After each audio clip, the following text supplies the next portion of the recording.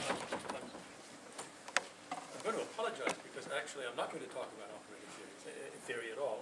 In fact, I'm going to be resolutely finite-dimensional, and the only thing that I'm going to mention that has even a hint of operator theory in it is Jordan algebras, but I'm going to be at pains in a moment to tell you that with regard to Jordan algebras, at least as far as I'm going to use them, you need to know almost nothing. In particular, you don't even need to worry about the Jordan product. So algebra will be invisible.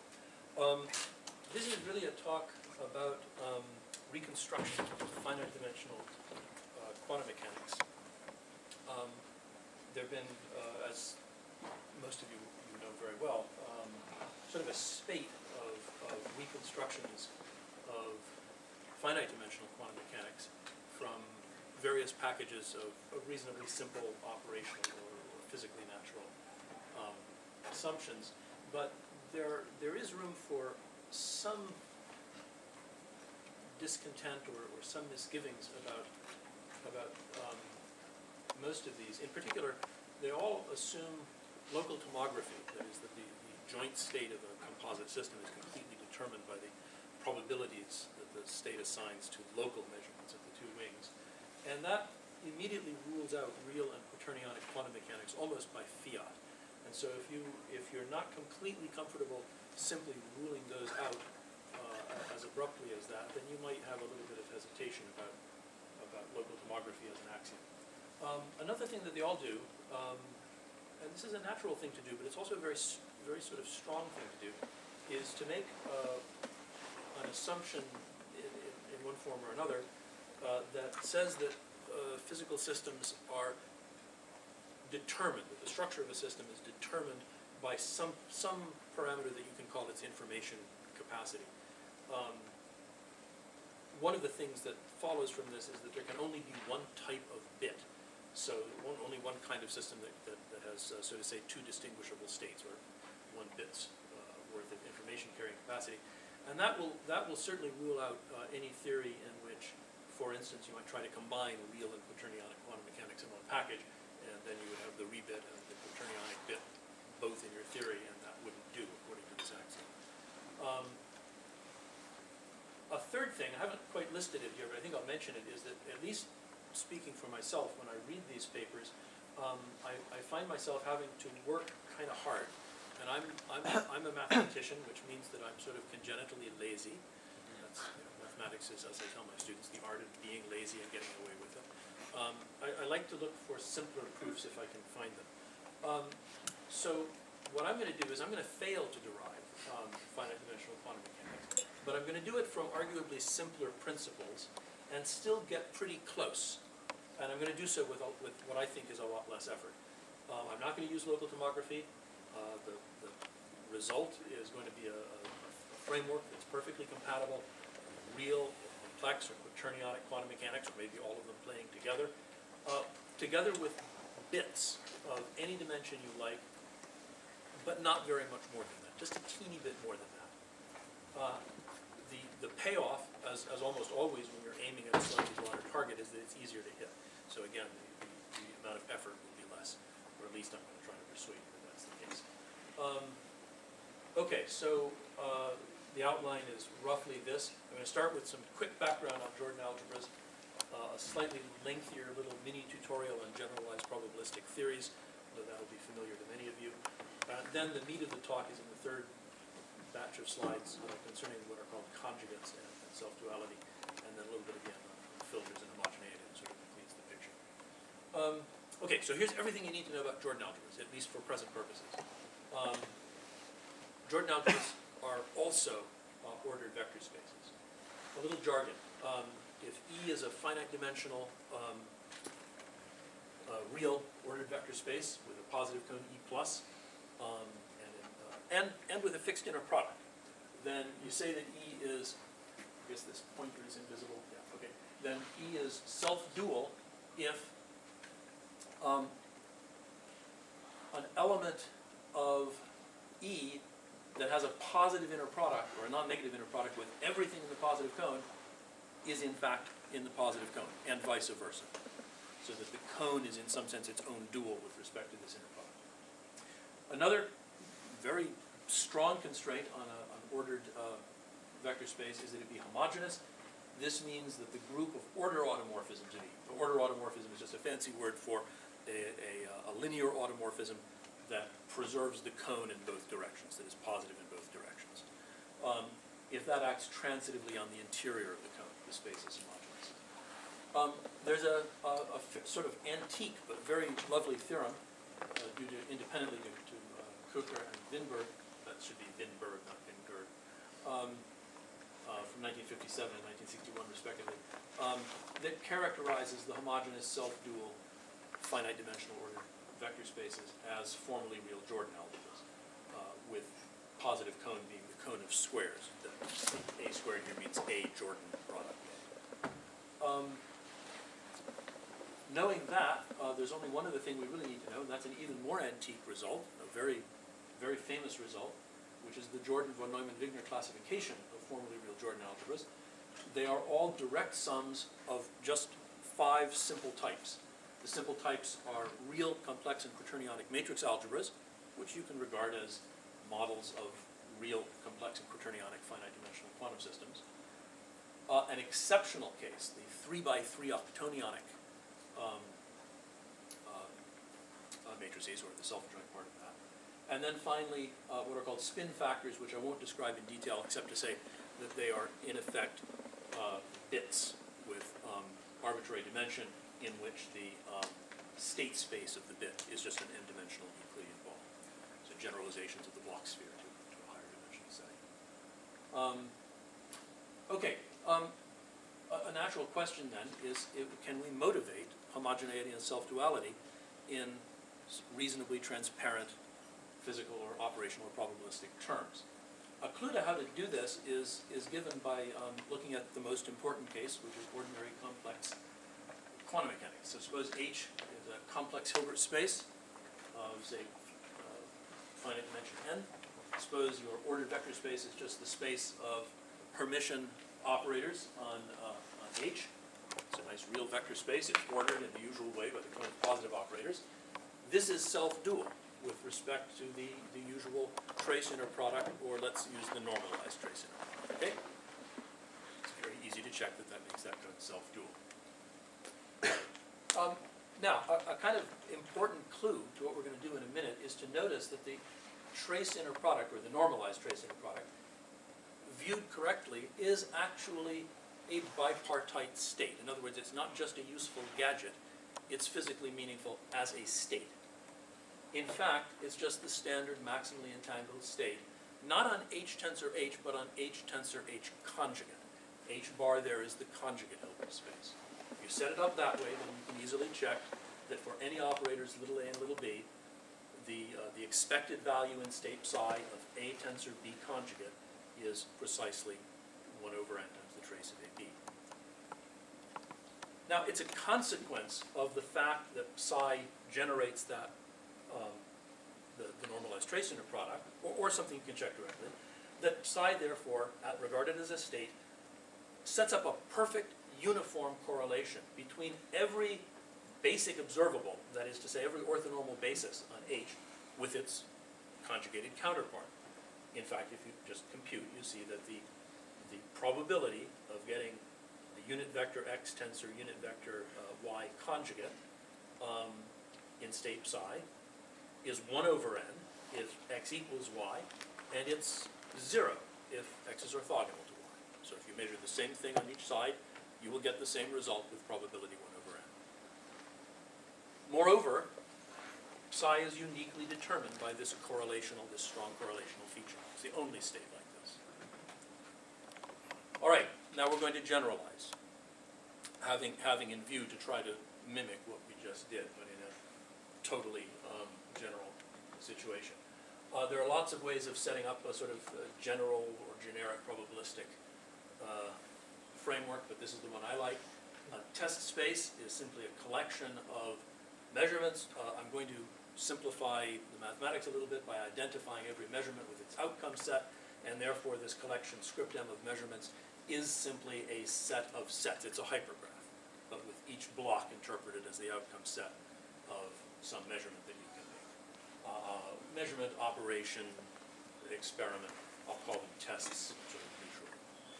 If we let capital X be the union of all of these outcome sets, sort of total outcome space for the test space, then a probability weight on M is very naturally defined to be a mapping that assigns to outcomes real numbers in the unit interval, summing to 1 over each outcome set. Okay, so let's define a probabilistic model to be a pair that consists of a test space, some catalog of measurements you're allowed to perform, and some designated set of probability weights, possibly not all of them, but some of them that you think are somehow physically pertinent, that you'll call the states of the model. I'm going to take that state space to be convex, to allow the possibility that we might form weighted averages or statistical mixtures of states. I'll also adopt this notation. If A is the label of the model, then M of A, X of A, and omega of A are these chosen test space, total outcome space, and state space. I'm going to make this standing assumption, which is crucial for what we're going to do. This state space has finite affine dimensions. It sits in a finite dimensional vector space, or can be subdivided. Okay, so let's look at some examples. The two important ones are the simplest classical model, in which you have only one test, say E, only one outcome set, and in which you take for your state space the simplex of all probability weights thereon, no restrictions. That's the sort of the standard model of elementary statistics 101 probability theory. The simple quantum model is to start with a finite dimensional Hilbert space H, and then let M of H be the set of orthonormal bases for H as a sort of simple model of basic quantum measurements, and take omega of H to be the set of all probability weights induced by density matrices according to the Born rule in that standard way. It's maybe worth remarking that that's actually all the probability weights as long as the dimension of H is bigger than 2, thanks to Gleason's theorem. All right, here are some here are 2-bit examples. Something I'm going to call the square bit and the diamond bit. They're both bits in the sense that they only offer you the possibility of making 2 outcome measurements. So you can only sort of store 1 bit of information in this if you like. The 2 measurements I'm going to call x and x prime, x and not x if you like, and y and y prime. These models have that same test space, but they have different state spaces. The state space of the square bit is the set of all the probability weights, and that's clearly just an assignment of a number between 0 and 1 to x, and a number between 0 and 1 to y independently, so you get a square. But we could also restrict the set of states, and a nice way to do that is this. If you think about it, every state along this edge of this square is assigning probability 1 to x. We might want to pick, say, the center of that edge, the barycenter of that face, and say, let's let that be sort of a privileged state that assigns probability 1 to outcome x. And we'll do that all the way around the square, choose those privileged states and take the convex hull, and then you get that diamond. And that might be your state space. All right, here are some properties that state spaces, that probabilistic models might or might not enjoy. A probabilistic model is uniform if all of its tests have the same size. I'll call that size the rank of the test space. Perfectly reasonable if you think of all of your tests as the result of taking some basic test and then tweaking some physical parameter, turning a knob or changing a current or something like this. I'll say that a test space is sharp if for every outcome there is a unique state in which that outcome has probability 1. That's a strong restriction, but not an unreasonable one in some sense, as I'll mention in a minute. Finally, call a probabilistic model spectral if it's sharp, and moreover, every state alpha can be decomposed over the outcomes of some test as probability of outcome x times the unique state in which x has probability 1. All right? Now, let's look at some examples. The square bit of a moment ago, that's uniform. There are only 2 outcomes per test. Rank is 2. But it's not even sharp, so it's certainly not spectral. The diamond bit, let's just go back for a moment. The diamond bit is sharp because the only state, for instance, that assigns probability 1 to outcome x is this one. I chose it that way. Right? That's been cooked up to be sharp. And I'll mention that at least as long as you have a minimal amount of symmetry, you can almost always choose your state space to make things sharp just by choosing barycenters of faces of the state space. So in that sense, it's not a very strong restriction. Spectrality is harder to arrange. The diamond bit is not spectral. Again, let's go back and see why not. For the diamond bit to be spectral, I need to be able to decompose states as weighted averages of either this pair or this pair. So the only states that have those decompositions are along this line, and that leaves out most of the state space. So that's hardly spectral. On the other hand, the classical and quantum mechanical models I showed you earlier are spectral, as well as uniformly sharp. Okay. Given a probabilistic model A, I can assign to it, or associate to it, two ordered vector spaces, actually a number of ordered vector spaces, but in particular I can construct this one. I'm going to call it V of A. It's simply the span of the state space as a subset of R to the X of A. R to the X of A, of course, is huge, but by a standing assumption, omega of A is finite dimensional, so V of A is finite dimensional. I'm going to order this by the cone of non-negative scalar multiples of states. So you just take that convex set, and you look at the cone that it generates. That's the positive cone for this ordered vector space. It's worth remarking that effects are elements of the dual of this space. The dual of this space is an ordered unit space. There's an effect algebra sitting in there. We'll go into that. Anyway, the definition of an effect is that it's a linear functional on this space V of A, taking values between 0 and 1 on states in omega of A. An interesting example, or an obvious example of an effect, is to take a measurement outcome, little x, and just look at the evaluation functional that evaluates to the probability of x and alpha. If you add up all of the evaluation functionals that come from outcomes in a test, you get what we might call the unit effect, the effect that gives you value 1 at every state. Another ordered vector space that we're going to need to use, though it's more of a technical tool than perhaps very meaningful in itself, is what I'm going to call E of A. Now, as a vector space, this is basically V of A dual, but it's ordered not by the cone that you might first think of, the dual cone, but rather by this cone here. This cone consists of all linear combinations, finite linear combinations, of outcomes. Doesn't have to be, they don't have to come from the test, they can come from anywhere, with non-negative coefficients. So linear combinations of evaluation functionals of outcomes with non-negative coefficients. I need also to talk about joint states. This is standard, but for those of you who haven't seen it, a joint state on two models is just a mapping that assigns a joint probability to pairs of outcomes. The requirements are that the joint probability is summed to 1 over the Cartesian product of any two tests. And another condition, which may be a little less obvious, is that if you evaluate this joint state at outcome x and you regard the result as a function of not yet evaluated function of y, the resulting function of y should be in b plus of b, and similarly on the other side. That condition is there to guarantee two things. First of all, that you have well-defined marginals. If you sum omega of fill in the dot y, the outcomes y and f, that's independent of f. And that can define the first marginal of omega. And similarly on the other side. And then over here, you can define the conditional state. Omega of the second system, given outcome x on the first system, is just the joint probability divided by the marginal in the usual way. And similarly on the other side.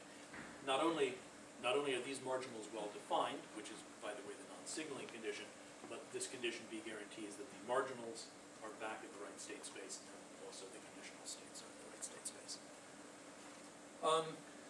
The conditional and marginal states are nicely related by the familiar kind of law of total probability.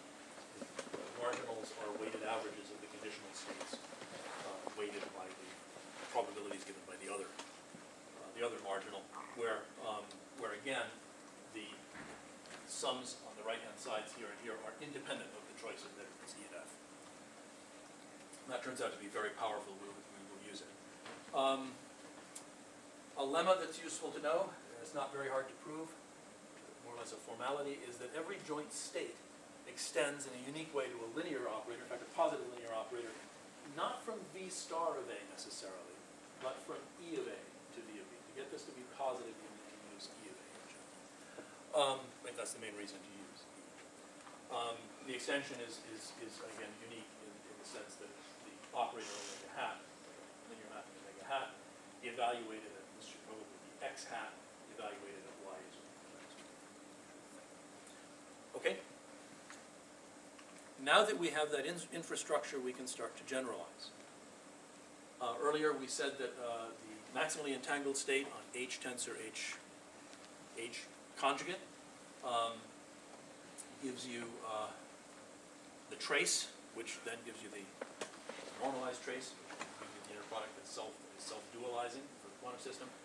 So we're going to start by generalizing this notion of a perfectly uniformly correlating bipartite state. So suppose A is uniform with rank n. I'm going to define a conjugate to A, a conjugate for A rather, to be a triple consisting of another model, A bar, an isomorphism, which I'll call gamma sub A, from A to A bar. I won't tell you what I mean by an isomorphism. It's the obvious thing. Just write it down. And eta sub A is a joint state on A and A bar, such that this is true, such that the probability of seeing X and its counterpart is 1 over n, which, by the way, guarantees, since it is a joint state, that the probability of seeing X and a different value that would come from the same measurement is 0.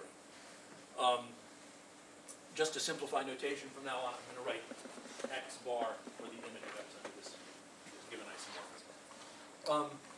A quick remark also, this condition tells you that the conditional probability of X on the first system given measurement outcome X bar on the conjugate system must be 1.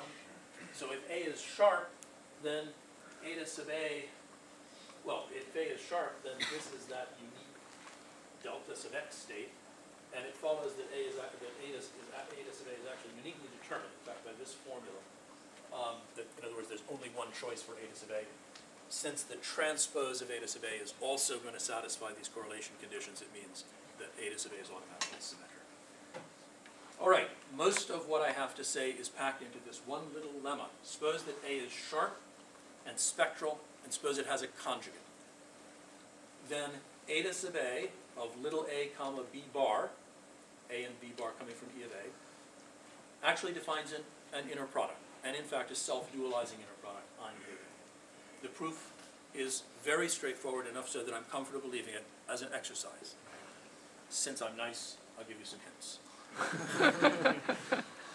It doesn't take very much. I have less than 10 minutes at this point, but I think I'm just going to probably imprudently say a few things. The main thing is just the observation that because of the spectral decomposition of elements in E of A, eta hat is going to take, the spectral decomposition of elements in E of A, eta hat is going to take E of A plus onto the cone V of A plus.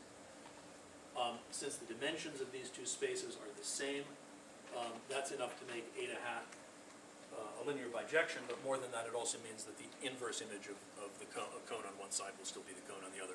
So it's an order isomorphism. Using the fact that it's an order isomorphism, you can transfer the spectral decomposition from V of A back to E of A, so that elements of E of A will all have this sort of nice spectral decomposition. Once you have that, then noticing that eta is bilinear, that's from lemma 0 and the sharpness remark before, symmetry, but in particular because of bilinearity, AA is just going to be coefficient Tx times coefficient Ty, A to xy bar for arbitrary choices of xy and E cross E, but eta of xy is going to be 0 unless x equals y, in which case it's going to be 1 over n, so here you go, you have that. That's not negative. In fact, it's not 0 unless A is 0, and that's the bulk of the argument. There are some nice corollaries to this. You can prove a spectral uniqueness theorem with this much. Given a spectral uniqueness theorem, a sort of preferred way to decompose things in E of A, you also have a functional calculus. You just apply functions to the coefficients, unique decomposition, you've got f of a. Another corollary that surprised me a little bit is that this is already enough to prove that if m of a has rank 2, all the other assumptions of lemma 1 enforce, then the state space of omega of a has to be a Euclidean ball. So already you have spin factors. To complete the picture, we need homogeneity. I'm keeping you two engrossed. You need homogeneity, and yeah, just about right, actually. You need homogeneity, and to get homogeneity, I'm going to have to talk about processes. By a process from A to B, I mean a positive linear mapping that takes the, sort of say, state space V of A to V of B. I want it to be normalization, non-increasing. So the unit effect of B evaluated on the process tau evaluated at state alpha should be less than or equal to 1. You can regard that quantity U of B, U sub B tau of alpha to be the probability for the process to fail. So this allows for lossy processes that sometimes just don't work. I'm going to say that a process is reversible, maybe I should say probabilistically reversible, if there's another process that undoes it with some non-zero probability. Which incidentally implies that as a linear mapping, tau has to be an order automorphism. There's a particular kind of process that's particularly interesting that shows up in quantum mechanics. It's what I like to call a filter. If you have a test E in M of A, then I'll say that a process mapping from VA to VA is a filter for E. If for every outcome of E there is some coefficient, some non-negative coefficient, T sub x, so that the probability of seeing x in phi of alpha is the probability of seeing x in alpha times this attenuating coefficient T sub x. And I think there's a bit of an error in the slide. It should say not only T of x is greater than 0, it should say T of x is between 0 and 1. So these coefficients should decrease, if you like, the response of each outcome in the test independently.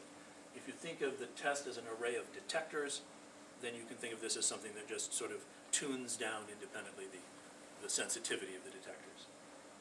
Now, this actually shows up in quantum mechanics in a pretty nifty way. You imagine some sort of Stern-Gerlach-like apparatus, prepare a system in state alpha, measuring x, y, z, which of these channels shows up, and ordinarily you get x with probability alpha of x, y with probability alpha of y, and this should say alpha of z here, z with probability alpha of z. But if you apply a suitable filter to alpha, you might find that this outcome only shows up with probability 1/2 of what it should. So the sensitivity of that outcome has been reduced by 1/2. That's the typical sort of effect of a filter. What do they look like in quantum mechanics? They're basically pure CP maps. They're the pure CP maps associated with density operators.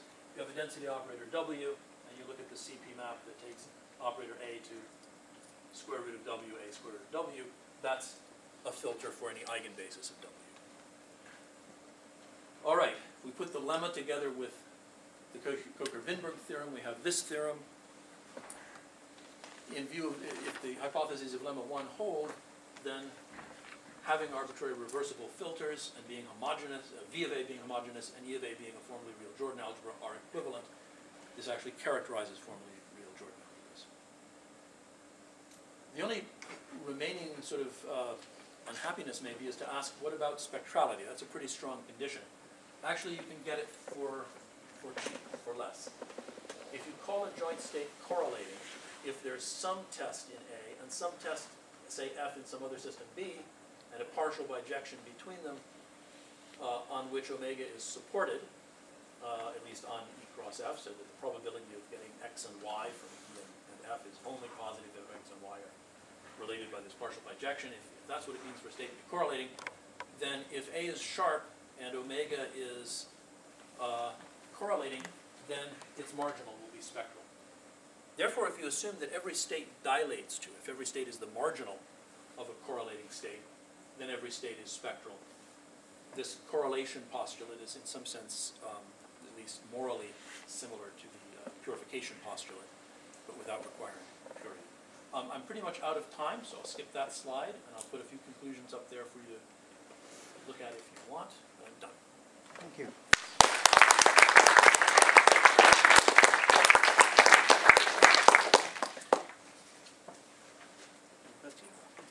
So your I'm fine. so your theory is causal because there's this unique unit effect. So why then do you require no signaling for the joint bipartite probability distribution? Isn't that implied by causality in this case? Actually, I go the other way around. I get the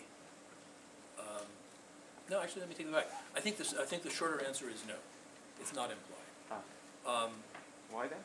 It's not implied because the existence of the unit effect is simply coming from the fact that that my states add up to 1 over all the measurements. That's all. That and the finite dimensionality. Or you could do this more generally just by assuming the state space is compact, and you would still get this unit effect. That's just automatic, and it doesn't require, as far as I can tell, any separate causality axiom. I confess I've always been a little bit puzzled by this way of getting the unit effect, when it seems to come out more or less automatically without explicitly assuming anything like causality. But as I understand it, causality is no signaling from the future, and I want my sort of correlating state A to alpha, A to A, I want that to be no signaling in either direction. So I would need to assume no signaling. Yeah, but if your measurement, when you apply this measurement on your bipartite state, they both sum to the deterministic effect, then essentially you're not able to, so you just... Well, another way to say it is that they would both sum to the deterministic effect. But one thing that I deliberately resisted doing here was talking about composite systems. I don't know if you caught that, but I was trying just to talk about joint states and not talk at all about what sort of models they were joint states of. So I'm not committed to any particular model of composites here, just at least not for this much.